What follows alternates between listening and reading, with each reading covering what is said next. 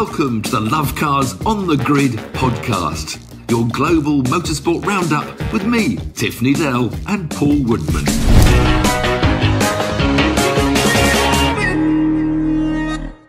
Welcome to Lovecars on the Grid, your global motorsport roundup, where we look back on the weekend of motorsport all over the world. In Austria, there's a head-to-head with MotoGP. The Ducati battle raged on. In America, there was plenty of drama from both Indycar NXT and NASCAR, which was a day late. That's why we're a day late. While Down Under the Supercars didn't disappoint. But in the news, what have you got in the news? There's quite a bit going on in the news, actually. I've got a couple of things. We should just start. It's not Formula One, which we'll come to, or anything global. It was that last week we didn't report, I forgot to report on the Probite British Rally Championship round that had been won by Chris Ingram. And I just think he won the Grampian Rally, this was there sort of 2 weeks ago, in his Toyota Yaris to get a point behind the championship leader, William Creighton, with 2 rounds to go. And it's just, I think, we should support the Probite British Rally Championship because we desperately need to get some young Brits up in that, world stage. We've got Elfyn Evans, but, we've got Ford, put a young Latvian 20-year-old out to be a superstar of the future. Then Toyota in Finland put a young Finn out who did an amazing job.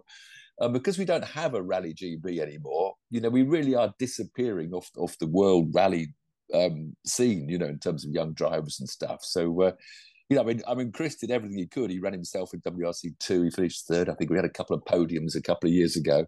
Now he's back to the British Championship. So let's all support the British Rally Championship, trying to lift it up a bit. Well, let's talk about rallies. There's another rally, I think, this weekend. What is famous? I should know the name. Carnarvon or something, is it? It's up in North Wales anyway. And Mark Higgins is going to be in it. It's quite a big thing. So that's coming up this weekend. So there you go. That's a gravel rally because I'm into my rallying now, of course. What else you got in the news? I'll give you a bit of gossip. Formula One is really, they've all gone home for Christmas. They've all have summer holidays. So there really is little news from Formula One. But it seems like it's just these 3 seats to be settled now, really. Unless Red Bull implodes, which you can never trust Red Bull not to suddenly go completely pear-shaped in the next half of the year. So it doesn't look like anything's going to happen there, which means probably Liam Lawson's stuck out on a limb again. And Isaac Hadjar, he's won 4, he's dominating Formula 2, and so deserves other Red Bull protege. So it looks like Lawson and Hadjar will be fighting over who does the most simulator work next year, which is all a bit sad. But actually getting out on the track, we think Antonelli's going to go to Mercedes. Jack Doohan looks the Alpine favourite, which I quite like the idea. Jack gets some youngster in. And the only other third seat still going is the Kick Sauber / Audi team where who's going to back up Hulkenberg, which I fear is going to be Valtteri Bottas, which I don't really want to see again. Poor Théo Pourchaire, the Alpine reserve driver, he's been left on the bench again. Oh, of course, Zhao's in there with his $60 million apparently, so maybe Zhao will get it. But so the only 2 definitely out are K-Mag and Sargent that seem to be out, and the only one definitely in is Ollie Behrman with Haas. So Hadjar's doing so much better than Behrman, and Max Verstappen's waxed lyrical at the moment about Hadjar as well, saying how good he is. Oh, is it? Yeah. Well, who knows? Who knows whether Max Verstappen saying how good Hadjar is, and then your mate Carl Larsen on the other side of the pond saying that he's a better driver. He thinks he's a better all-round driver than Max Verstappen. What? Yeah, That's not. He's not a big bragging boy. Where have you picked up this story? He might have mentioned it. He's, it's all over the news. All over motorsport news, and his reason behind it was there's no way that Max Verstappen could go and win the sprint car and win the Knoxville Nationals, or no way he can win the Chili Bowl. But that's true. But that is he probably could actually if he did a little. If bit he of does testing. enough, well, that's the thing. All these, when you see there's always the debate: is a rally driver better than a racing driver? Rally drivers got more talent. It happens always, this sort of... I'm just surprised Larsen's come out with it. He's quite a modest character. But, when you specialise in a sport, it will take a brilliant natural driver 4 years to, Verstappen went rallying, it would take him 4 years, maybe 2 years to get up onto pace. But he would be on pace eventually. I don't think it would take him... It wouldn't take him 2 years. It certainly wouldn't take a rally driver 2 years to get up on pace to Verstappen. Well, even Sebastian Loeb couldn't get on the pace at Le Mans when he first started. So he was behind. When they used to do that race when they did the Race of Champions, and they used to do this every year, the Rally Boys always did better. The Rally Boys did really, And what really well. sort of format of driving was the Race of Champions? Was it like a big Grand Prix track? Or was it more like a special stage of a rally? Excuse me. Yeah, but So it suited the rally drivers. Of course, it did. But you can't compare. Look at the little doctor. When he's doing lots of four-wheel stuff now, and he's competing incredibly well. It's taken him 2 years. He's still not the quickest in his BMW GT3. That's not he's still 4 years. not. No, he's coming. He's getting there. And of course, a GT3 car is a much easier car to be near the brilliant driver. Well, let me tell you from my extensive track and rally experience. But genuinely, it is easier, in my opinion, to go from rally to track, because a track, all you got to do is learn the track, and it doesn't change other than maybe the weather. Of course, when you race, it's different. Racing is something that's you can teach, but it's very different. But it's easier to go that way than the other way. No, not really. You don't agree?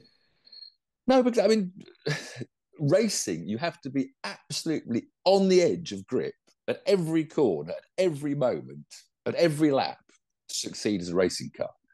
The Rally Boys have this amazing natural car control, but when they go through a stage for the second time, which they do now, it's in most rallies, they're about half a minute quicker. The first time through, they're not on the limit at every corner of every stage. They couldn't be, because you go slightly over the limit and you're in the trees. So they're not right on the limit. It's a different discipline. And, Larsen did amazing well at Indianapolis. I mean, okay, that's a bit of a NASCAR track, But the skill he's got when he goes out, he does this chili bowl, this midget sideways on clay at, ridiculous angles. And he does it all week. And he does it on Thursday and Friday, then comes to the weekend at NASCAR, wins on the NASCAR. And then he goes to Indy.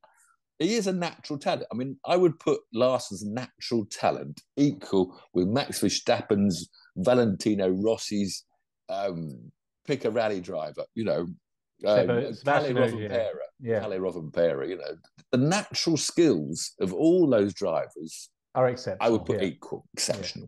Yeah. And yes, if they move, would you put them equal? Because Max Verstappen is one of the best Formula One drivers of all time. Is Carl Larsen one of the best NASCAR drivers of all time? Top five? He's becoming one. He's obviously. We're not talking about becoming. We're not talking about the future. I'm becoming a good rally driver. No. He is now. Yes, of the current generation, he is the best. No, of all time, not the current generation. Well, you can't do the all. Why not? When you look at Richard Petty, winning 100 races or something, in a different generation, a different time. If you give Larsen another 10 years, maybe he will win more championships than Richard Petty. That's why you can't become the GOAT until you've built up all those championships. Okay, so Lewis Hamilton is the GOAT at the moment. Max Verstappen may be a better driver, but he's got to wait until he's won all those titles to become the GOAT. So Richard Petty is the GOAT. But Carl Larsen is a potential GOAT. But is he currently one of the best NASCAR drivers of all time? Is he top 5 of all time? Well, how do you definish this all time? But it's not number of championships won. Number of championships won. Number of races won. What's talent? Yeah. He is one of the greatest NASCAR races of all time, without a shadow of a doubt. That's some strong statement. Wow, I didn't realize he was. I just thought because he's your hero. Oh no, he's regarded by all, as the talent. Wow, good to hear. I'm worn out with that debate now. Let's get back to motorbikes. Were the biggest thing of the weekend. No. I got some lighter news now, because this is straight from the horse's mouth as well. So most people probably know that Tag Heuer are the Red Bull watch sponsors, and they've just renewed their deal with them, so no surprise there. However, hot gossip off the press, it looks like Rolex are losing their F1 sponsorship deal, and it's going to be one of two people that replace them. It's either going to be Tag Heuer, as I just mentioned, with Red Bull, or Hublot, and Hublot is Ferrari, I guess. It must be. Well, that's the dullest exciting news I've ever heard. Oh, right. Okay, now we can go on to MotoGP was the star turn of the World Championship Series. Didn't have any World Rally or World Sports Cars or World Formula One. And I was just looking, MotoGP actually is in a fascinating state at the moment, because I was looking at the rider changes. We do the Formula One, with not many changes happening. And I just had a look up. There's always talk about who's riding what next year. It's proper musical chairs, isn't it? It is. There are now 7 riders will be on different seats. Only 2 teams have got the same pairing for next year, and that's the I don't know which one it is. The Yamaha team of Rins and Quattararo, and the Honda team, which nobody wants to ride anyway because they're useless at the moment, of Mira Marini. Every other team has got a new rider. We've got this fascinating thing because Marquez took the place at the factory Ducati. We've got the fact that the Pramac, that run the Ducati, that Martin is now challenging the championship, they're leaving Ducati to go to become Yamahas. And that's where there's 2 seats still available. And one might be going to Jack Miller.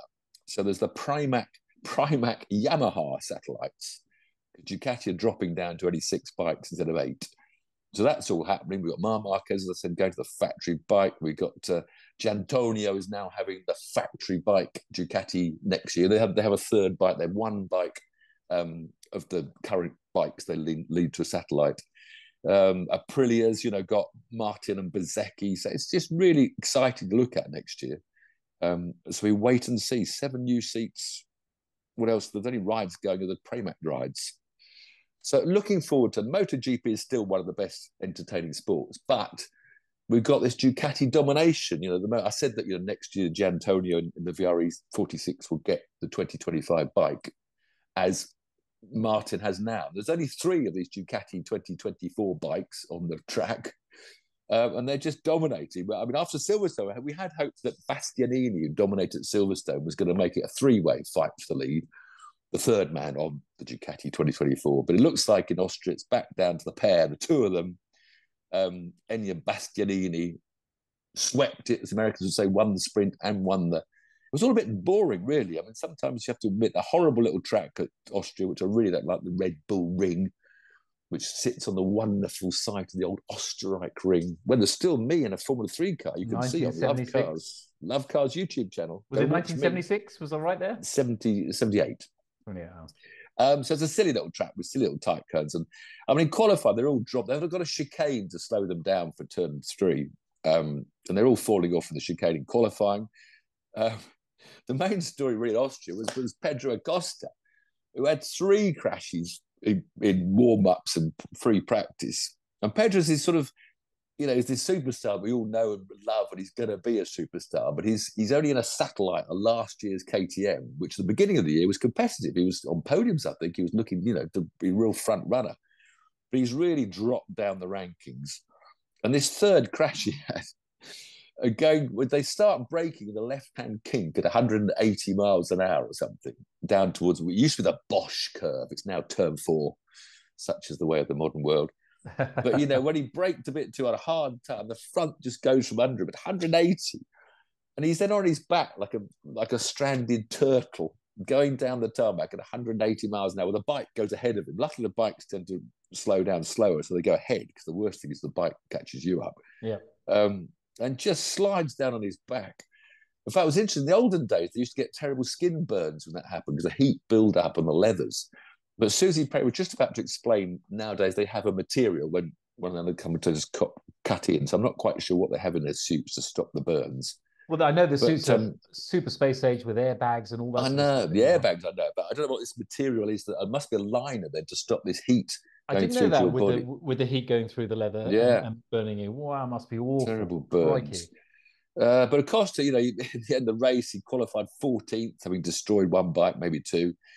In the sprint, he was 10th, and the Grand Prix is 13th. So it's been a very disappointing second half of the year so far for Pedro Acosta.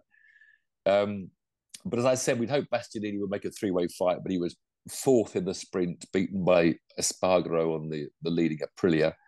Aprilia's always good in the sprint races because it can run the softer tyre and stay competitive. But the long Grand Prix, at the moment, the Aprilia can't stay the pace. So Bastianini got 3rd in the Grand Prix behind Bagnaia and Martin. So it wasn't that exciting a race. Always Marc Marquez is there, entertaining, of course, while he waits to get on the latest Ducati. He tries to make his 2023 Ducati stay with the leaders for as long as possible. He dropped it in the sprint race, trying too hard, as he always does. The Grand Prix had this awful start when he didn't put his whole shot device. I mean, it's been banned for 2027. I think they've still got it for 2 more years. Nobody really wants it at all, but people have developed it, and the technicians want it. And so you saw them on the grid with the front row Ducatis all sitting virtually on the bottom of the fairing. I don't know, the wheel. It's just on the ground. And there was Marcus sort of flapping about on his bike, looking. It was probably only about 3 inches off the ground. It looks like he's on stilts compared with the others. But apparently he had a last-minute panic because he had a tyre valve go and they had to put a new tyre on. So on the warm-up lap, he was trying to warm the tyre up. And you have to engage this whole shot device while you're still going, almost. And you have to hit the brakes hard and press the button. But he hadn't done it. So when they all dragged off to the grid, poor old Marquez was going backwards with people brushing, and he got knocked off with the first. I think he ended the first lap 10th. And then the story of the race was him coming back to 4th, where he was going to be anyway. So a bit of excitement there. They do look crazy when they're about to take off, don't they? It's like a launch control gone. They just sit. There's no wheelies, nothing. The bike stays horizontal and just goes. Incredible engineering, though. I mean, I we don't like the way that how technical it's gone. I know, but incredible engineering. What's the era? They're going to try to drop the era. They're dropping to 850cc bikes in 2 years' time, and they're trying to because they're going so quick now. It's the active era, yeah. Sebastianini is back in the lead of the championship now with 5 points ahead of Martin with 9 weekends to go, which is 18 races still to go. So there's still plenty to play for. Top 4 all Ducatis. No surprises there, I guess. No, it's just a shame nobody's really caught up with them yet. It's a bit like the Red Bulls in Formula One. Gradually they're catching. Aprilia have got the closest so far, and sometimes KTM's are almost there. Whereas Yamaha and Honda, the Japanese manufacturers, are miles behind. So we need a bit of. It's going to be interesting, as I said, with the team, the Pramac team having. So now there's 4 Yamahas instead of just 2, and it's this having more bikes with good riders on them that helps the development during the season. Moto2, good news. Jake Dixon has signed for the Mark VDS team. Of course, Sam Lowe's used to race for them, and they've won the championship. The team's won it about 3 or 4 times in the last 10 years. So he's a very characterful chap, isn't he? Yeah. He really is. Always a smile on his face. Always that wonderful smile. So hopefully a champion in the next couple of years on Mark VDS bikes. He had a really good race in Austria. It was an easy win actually for Celestino Vieto, or Vietti, who won with quite a reasonable gap. But he hasn't won for a year. Moto2 is very up and down with who's going to win this year. It's a bit like Formula 2 in single seaters. So Vietti hasn't won for a year, an easy win. It was a great battle for second place, which Alonso Lopez got second, and Jake Dixon took third with about a couple of laps to go off of Aaron Canet. There was a bit of panic, though. With the last lap into turn 1, he was on the sort of top of the curb where it goes from a curb to being a green. And if you touch the green on the last lap, you're demoted 2 places or something. Wow. So you can't do a penalty. And they again, stupid track. There were track limit penalties all over the place. You go over it 3 times, you get a warning. 4th time, and stupid time course, stupid circuit, stupid track limits. Are you happy with? You're not happy with the track, clearly, but are you happy with drivers in Formula 1 and MotoGP, GP2, etc., that they can announce they're going to change teams mid-season all over the place? Because football, we both follow football, and you can only do it in a couple of parts of the season. You could the January transfers, but it must disrupt the team. It must, and if you know that your mucker's going and he's going to another team, how do you feel? You always want to win. Psychology. Team. Well, yeah, psychology of it. I know. With people, it's a bit like I don't know. You're going, you get kicked out. It's a bit like I suppose Carlos Sainz of Ferrari. Yeah, but that's one instance in Formula 1. Whereas you say there's dozens of changes going on for next year in the middle of the year. But it's not. It's hard. Yeah, you don't really work as a team though, do you? In on 2 wheels there, where you would in Formula 1, you can hold the other person up and you can do the pit stop strategy where one boxes first. But you don't really do that in. No, you're on your own. Garage. But it was weird because the championship leader Sergio Garcia was 14th. Yep. Championship second place, Ayogura crashed in the warm-up and hurt his hand. And Joe Roberts, who's been in so well in America, was only 9th. So it was a weird race, different people up front. But Jake, a good third. Moto3, So David Alonso, this Colombian kid, who is, following Pedro Costa to be the next absolute He's superstar. unbelievable. Oh, Yeah. He had his 10th win of the year, and he had to do a long lap this time. The other thing they do in Moto3 when they're trying to get a tow, they go around too slowly, waiting to a bunch to catch. And they're trying to penalise them now. If you're seen dawdling, hoping to catch a tow, you get a penalty. So he got a penalty, he had to do one of these long lap things. And so he did his long lap thing when he was running about second. I think dropped to 10th and came back to win. And when he was about 4 seconds behind the front bunch and worked his way up. And then when because there was a wonderful interview straight away. I had to do this one. I make big mistake. I'm sorry to my team. It was my mistake, and so I had to win this one for my team. Because my team do such a good job. I do a bad job yesterday, so then I have to do a good job. Scott Ogden's miserable year continues. First lap of qualifying, he got biffed up the backside at the chicane. Going into the chicane, got knocked off his bike. So didn't qualify. It was 27th out of the 27 on the grid. Got up to 19th, but not too good. So not the Moto3 race was brilliant, and then the battle for second in Moto2 was good, but the MotoGP itself wasn't the best of racing. Well, like you said, the track doesn't lend itself to it. But Alonso is 71 points clear of. It's quite tight from second place down, but he's 71 points clear. That is just astonishing. But this progression again, a bit like Formula 2. I mean, I was talking about those teams. There's only 2 Moto2 rides at the moment progressing into MotoGP. Ogura, as I said, who's running second in the moment, he's got a Trackhouse Aprilia ride. And it's funny, he's a Honda-sponsored rider. But they daren't put him on the Honda because the Hondas are so bad at the moment. So I think they're like putting him into this Trackhouse satellite team on an Aprilia next year to learn the MotoGP ropes. So he's in. And who was it? It's Fermin Aldeguer is going to have a Ducati. He's taking over Ducati, I think, Gresini, which Marquez is leaving. So he's taking Marc Marquez's place, I think, at Gresini.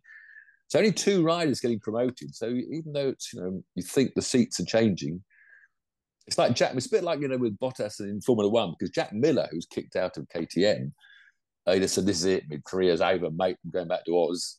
And it looks like now he's going to get one of those satellite Yamaha rides with Prema, because they want experience, and again, it's frustrating for the kids that can't get good through, because teams still seem to think, well, I want an experienced rider or experienced driver to help us get points. So the youth doesn't get the chance. Tiff, back in the day with Honda and Yamaha when they were dominating, did you have many more Japanese riders? I didn't really follow MotoGP back in the day. Unless Barry Sheen was on a motorbike, I wasn't really listening too much. No, I did follow it. I remember the Rothmans, Hondas and stuff, but it wasn't so much on television, I don't think, in the UK. Come to think of it, it's probably why we didn't follow it. I mean, now with Susie and the team, we get so much more MotoGP on telly than we ever used to have. Harry Sheen was a huge name though in motorsport. Oh yeah, growing up. Barry. Him and Evel Knievel, 2 biggest names on bikes. both eccentrics. So all the other motorsport really was out of Europe. The USA, we off the IndyCar, St. Louis. With St. Louis town, it's near, and they've now called the track Madison, but everyone knows it as the Gateway, the 1.25 mile egg-shaped. Lots of controversy there, mainly involving willpower. The Aussie, who is never at fault, never his fault, willpower at all. And he was involved in 2 of the big controversies of the weekend. There's this young star, David Malukas. He was a big name. I'm really keen to see how he gets on. He's 22 years old now. He had 7 wins in Indy Lights a couple of years ago, 2021. He still didn't win the championship, which was taken by Kyle Kirkwood, who came up to IndyCar ahead of him. He was racing for his dad's team. They've got money, but this is like all motorsport now. HMD, he raced for the Henry Malukas Motorsport. IndyCar running their own private team in 22, 23. He had a second and a third, I think, and a fourth. Looked like a great talent. So he signed for McLaren. He was going to be with McLaren this year. And when he fell off his flipping training bike, because these kids seem to do too much out on their mountain bikes, broke his wrist. What do you mean do too much? They're supreme athletes. They've got to do a lot. It's not like your day. The MotoGP boys, they all go down have to a fag and a beer. Ross. they go to Valentino Rossi's private track, but they have all these dirt races because they love. I mean, it's good training to go on dirt, but of course they'll get carried away. All kids are going dirt race. They're all falling off and breaking their wrists and collarbones. Anyway, he busts his wrist. What about these guys on the weekend, yesterday, from billionaires from the tech company? They've just gone. They're dead. So enjoy your life. You never know. They're billionaires on their yacht. And if you want to race an IndyCar, you can't do it. You're broken wrist. Well, you can still enjoy your life. If you can still enjoy your life, you can't wrap yourself in cotton wool thinking. If you want to be a Grand Prix driver or IndyCar, you have to be careful with your body. Otherwise, you lose your eye. Of course you do, but you can still go for a bike ride. You shouldn't have to not go for it. Just do things that are less dangerous, unnecessarily dangerous. Going down a hill on a two-wheeled thing with very little brakes is not a sensible thing to do. It's like the Formula One drivers don't go skiing. When I was a kid, I didn't go skiing because that was always regarded as an ankle-breaking, wrist-breaking hot sport. So you don't. Some things in life you have to sacrifice in order to get to where you want to go. So he lost his McLaren ride. It took him 6 months to get his broken wrist fixed. And then he got a ride with Meyer Shank, who was a sort of a top-ish team who've got Felix Rosenqvist doing really well. But poor old Tom Blomqvist, the British driver, wasn't doing so well. He had a crash at Indy that dropped, so he got kicked out.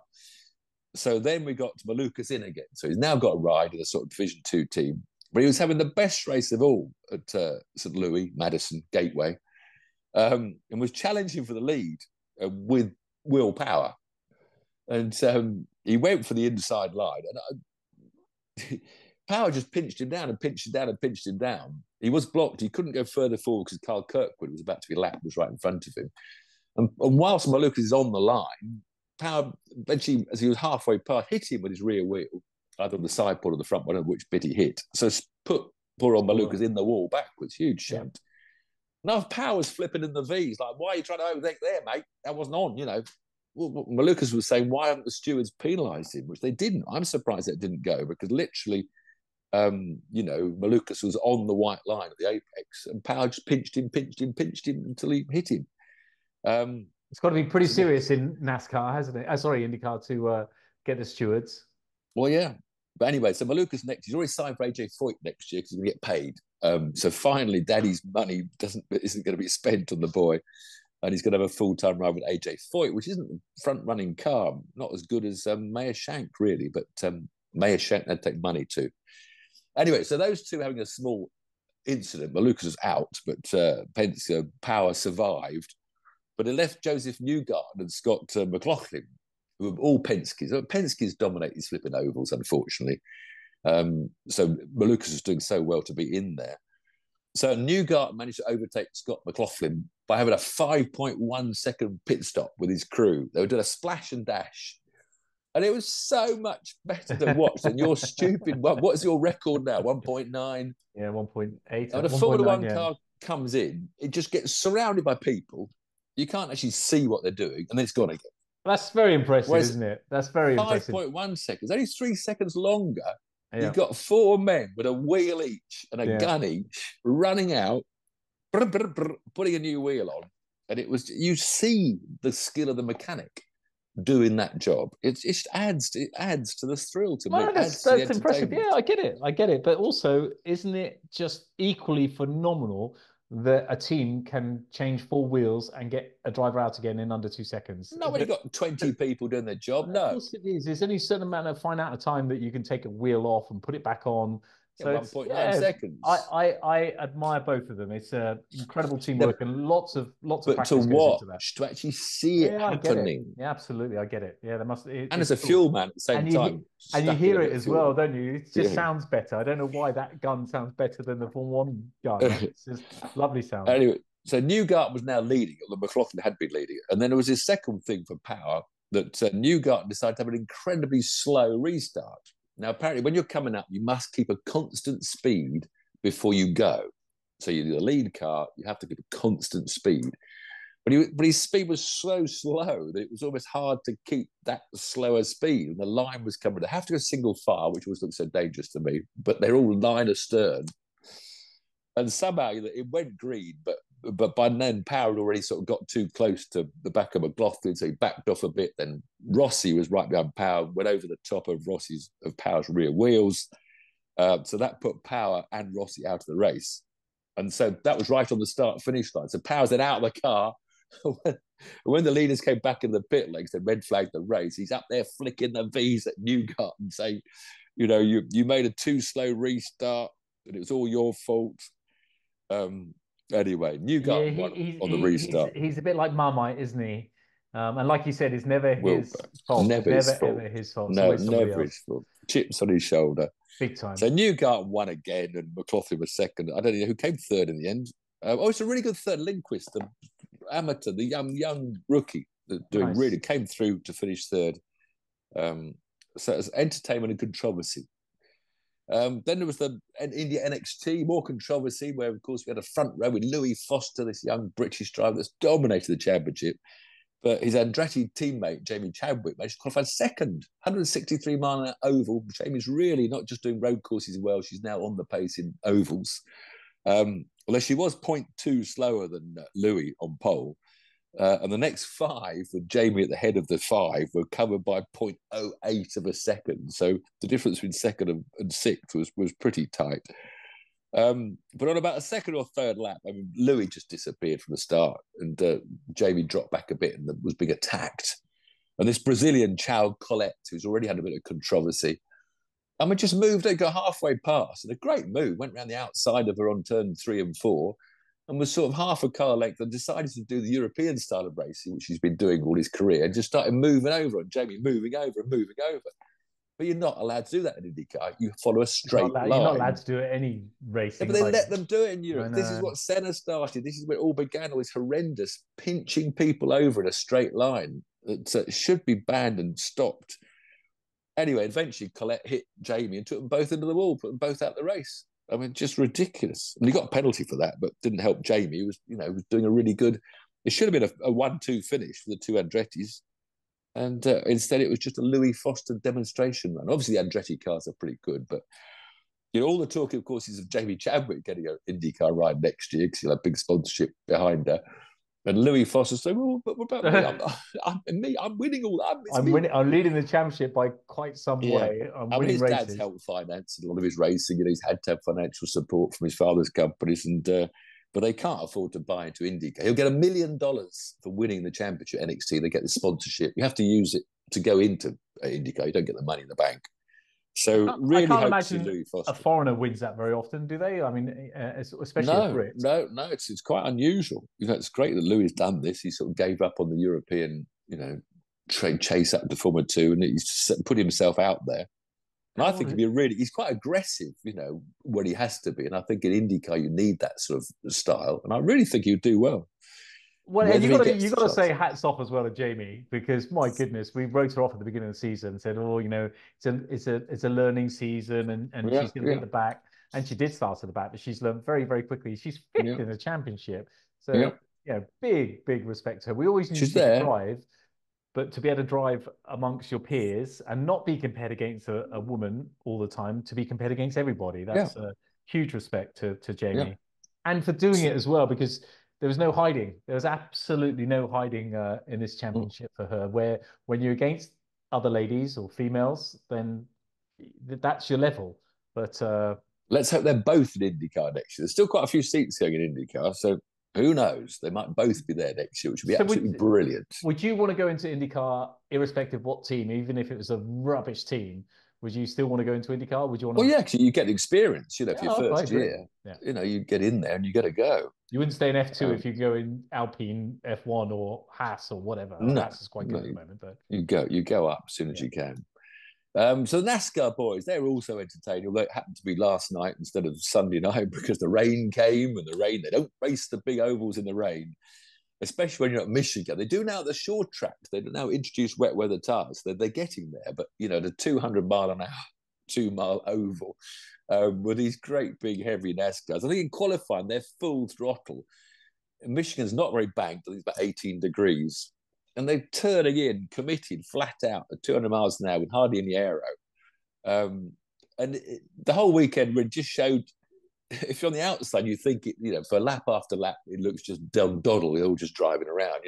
There's not much overtaking. There's not masses of overtaking because you're doing 200 miles an hour. So you get duels between two people who, try to overtake. And the trouble is when they get side by side, as happened early on in the race, we had Larsen and I forget who was side by side with him. And then you get such a tow, you give such a huge tow to third place that he just drives past both of you. But Hamlin and Larsen were side by side. Anyway, the mellow man. But the main thing is there were three incidents. It just shows how hard it is, that sport, that people poo-poo at. We had one guy in the race, Corey LaJoy, on his roof at 200 miles an hour. Someone checked up in front. There was a slight bit of contact with a car in front he was battling with because they move.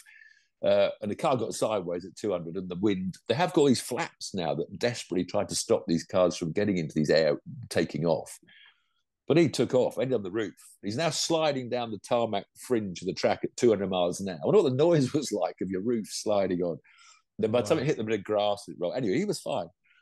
But then in the race itself, after, as I said, it was Bubba Wallace that went by both Hamlin and Larsen in this move when they got side by side. So it was a huge slipstream. So you've got Hamlin, one of the stars, most experienced, brilliant drivers, trying to get by Bubba for lap after lap. And he went down low and then he comes back up the hill to get some line and just gets behind Bubba at 200 miles an hour, 180 miles an hour they're averaging, gets a bit of bad aero, and he's lost it. He's losing it. This is a superstar driver. He had this huge spin up the start-finish straight, but didn't hit anything but dropped down the field. So that just shows what an edge they're on, which people don't appreciate because it looks easy, going round and round for lap after lap, nothing happens. But once they just overstep that mark, then it happened in the middle of the race with Kyle Larsen, the greatest driver on the planet, perhaps. And they'd had a restart where so often the leaders will pit for the tyres, but the pack from 10th to 20th will stay out to get track position. So there was one of these cases of a restart where the front 10 were all midfielders who hadn't stopped. And Larsen was in the middle of the pack.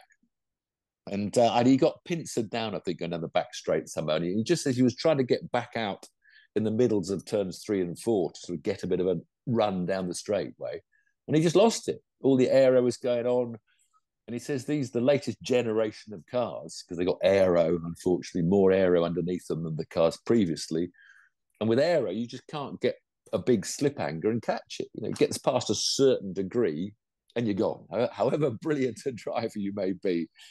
So it's just, just interesting that I got out of that race just to show to these, doubters of NASCAR skills how on the edge they are. And right later in the race, because we then have one of these classic situations when Tyler Reddick was winning. He'd sorted it, done it, sussed it, got the fastest car, had about a 2-second lead. And just like a week ago with Austin Dillon, the yellows came out. He's just about to cruise to victory. This is and the yellow came out because another former champion lost control. Martin Truex Jr. He was running about 4th, I think. And he wasn't catching anyone. He was just in the groove, trying not to be caught, trying to maybe edge towards the car in front. And just turning into it was turn 1. You just saw it on board. He just a little bit of a tail waggle. He sort of caught the first one and then the second one. By the time he's now up by the wall, so he clobbered the wall with the rear of his car. I mean, he held it all in a straight line. But NASCAR threw the yellows immediately. Reddick was complaining because there wasn't any damage on the track. So it was one of those times when you get a bit upset that your lead has just been stolen from you with 2 laps to win. But fortunately, this time, unlike a week ago, Reddick managed to make a good restart and won the race, which he deserved to win. So entertaining. Was it windy? That's unusual for so many to lose control. No, I think it's just you're on an edge at 2. You're cornering at 180 miles an hour non-stop all day long. Your tyres are grips going down and down. It astonishes me how they overtake when they're going that fast. Because if you're doing a speed, 180 miles an hour, for example, down the autobahn, you don't want to be moving wheel much at all. But they're having to overtake. It's astonishing, really. But anyway, that win puts Reddick on top of the points because there's a points championship as well as the playoff championship. Yep. So Reddick and Larsen's down in 4th now because, of course, he didn't score any points. We scored points, but you scored negative points. Never it works out. Low points at the back. Actually, before the finish, Kyle Busch, who's had a terrible year, I think lots of people he's a sort of one of these rogues. He's a love-hate man, Kyle Busch. He's always been booed as a bad guy. But he's won a race every year for 19 years. And he's now had an awful season. He hasn't won one. But he only put 2 tyres on towards the end and popped out right in front of the leaders. But he led for about 4 or 5 laps before the fact that he didn't have 4 fresh tyres worked against him, and Reddick went past him. But it was good to see Busch back up the front. So I don't understand how NASCAR points work. Explain, because why? Well, you have a points champion. So there's points. No, I understand that, but in the actual race. So Byron has got 50 points, whereas Reddick's got 40 points for the weekend. How did that even happen? I don't know. I'm not looking at what you're looking at, so I don't know. Well, Reddick must have got more points than others. Well, others playoff. Oh, because you get the stage win points. So this is playoff. That's their points. Whole weekends. That's their weekend points. So every time you win a stage, there's stage ending points. So there's 3 stages. So you get points at the end of stage 1, points at the end of stage 2, and then points for the final results. So that is why you can get more points than the winner. So that, combined with the fact that they race virtually every single weekend, is why the leaders are on over 800 points so far for this season. Well, now the points run until the end of the first 3 rounds of the playoffs, I think. Okay. Because the points champion gets what you might call tier playoff points. Does anyone ever get to 1,000 points before that happens? Well, when the last 16 get into the playoffs after 2 more races, right? Yeah. All the winners go straight through. Yeah. So it's 12 winners so far. Maybe 13 winners, because Austin Dillon is appealing getting kicked out for his outrageous driving last weekend, which was outrageous. So there are 4 going through on points alone at the moment. And 2 of those are just outside. Ross Chastain and Bubba Wallace, leading drivers. They're 17th and 18th at the moment. So 2 more races to go. But Daytona next weekend is a lottery. Who wins that? Who crashes the most? So someone from nowhere could win Daytona and go straight through. Anyway, so then when the playoffs start after 2 more races, everybody goes back to 0 points of those 16. But if you've won bonus points for winning races, you get certain points you can carry through for being a race winner. Plus, if you're the points champion, you get more bonus points that help you. Too confusing. I know. Well, it's simple when you're watching it and someone shows a table in front of you. It's dead easy. So 2 more races to decide the 16 going through to the playoffs. Drama builds. Commentary. What would you give the commentary scale of 1 to 10? Great commentary. First lap of the race, they don't talk. They just show the pictures. They don't start babbling through the first 20. And there's Reddick at the head of Tyler. You know why? They probably cut to a commercial break. And they got no one to stand in. Anyway, I think it's very entertaining. We still got Aussie Supercars. The only other thing going on with Down Under, Aussie Supercars, they were down in Tasmania. It wasn't Tasmania. I thought it was Perth. No, it wasn't Perth. No, it was the Symonds Plains Raceway, which is Tassie. Well, I think it's Tasmania, but it's not on the. What's the island? The big island. That's Tasmania's the big island. Yeah, Hobart. Where the other track is. So I don't know whether Tasmania's got a bit of land that's on land. Anyway. No, it is on Tasmania. I get it confused. Bloody Symonds Plain is Perth. I was right. It was Perth. First time I was right. Not often. Well, I always get confused. I always think the MotoGP track is on Tasmania, but it's not. That's the one I get mixed up. No, Symonds Plain is Perth. It's on Tasmania, absolutely. Perth's on the west coast. It's far. No, Symonds Plain is on Tasmania. I definitely know that. Symonds Plain Raceway is Perth. Is 14872 Midland Highway, Perth, Tasmania. I was about to say, I think you'll find there's two Perths. Anyway, Symonds Plains Raceway. We've been there since 1969. It's one of the most used supercar tracks. The Chevy versus Ford battle seems to be a real level pegging now. Finally, all this balance of powers and stuff, the two seem to be absolutely head-to-head. There was a winner piece. Chevy won the first race, Nick Percatz, and Ford won the second race with Cam Waters. There's a bit of controversy because Thomas Randall knocked one of the championship runners, Brock Feely, the Red Bull boy, knocked him off in the second race and dropped from 4th to 16th. So Feely's been a drop away. His teammate Will Brown still leads the championship, Red Bull boy, Chevy. He had a 7th and a 2nd in Tasmania. But Chaz Mostert now, the leading Ford, splits the 2 Red Bull Chevys in the championship. So Mostert is now 2nd in the championship, and he had a 2nd and a 4th. So it's all to play for now. The Fords are coming back in Aussie supercars.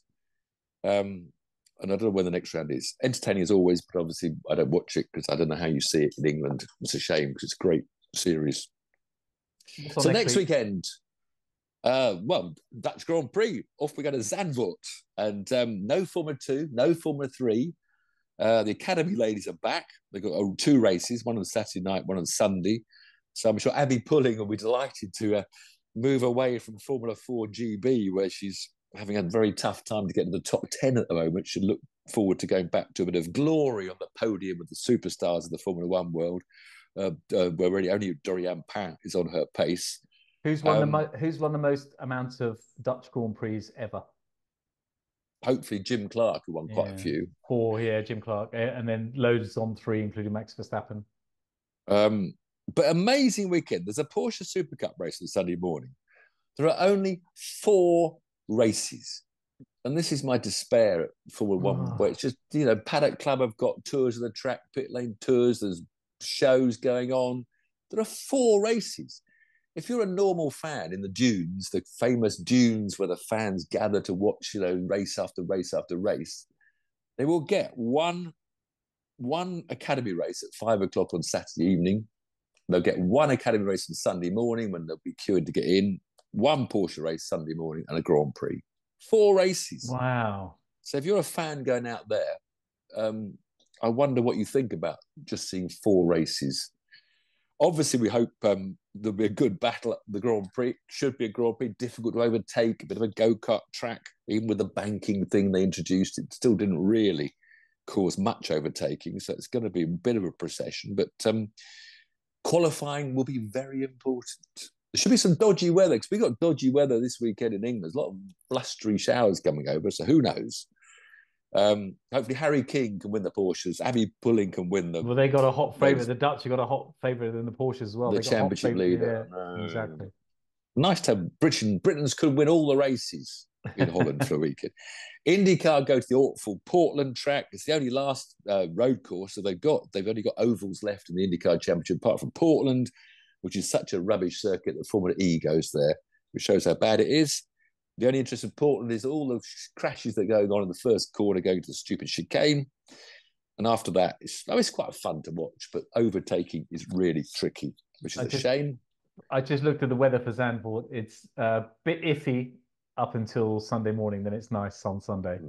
So quality should be interesting. If it's good for qualifying, that's the most important part. So qualifying is a bit iffy. World Superbikes in Hungary, where Raz Gatlioglu will doubtless win 3 more races. The NASCARs are at Daytona, so that's where they all go around at 200 miles, all full throttle all the time. I mean, it's just a ridiculous form of motorsport in a way, but it's just fascinating to watch and fascinating to see how the guys move up to the field slowly but surely, and then all wait for the huge crash that wipes out half the field, and then they get going again.